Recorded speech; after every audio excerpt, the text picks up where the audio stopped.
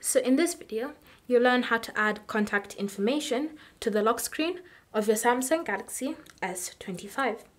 So adding the contact information is important, especially if you have any doubts about losing your phone and you want someone to be able to easily contact you. Having that information displayed right here can make it easy for someone to find you. So in order for you to add that information, you have to start by opening the Settings app.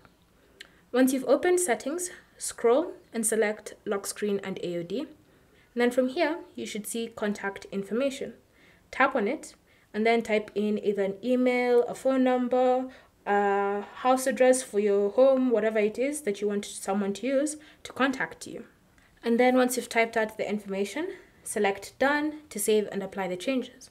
So now, whenever you go to the lock screen of your device, you should see the contact information displayed right there for someone to see and be able to find you in case you lose your phone.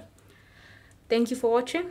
If you have any questions or comments, leave them down below and we'll get back to you.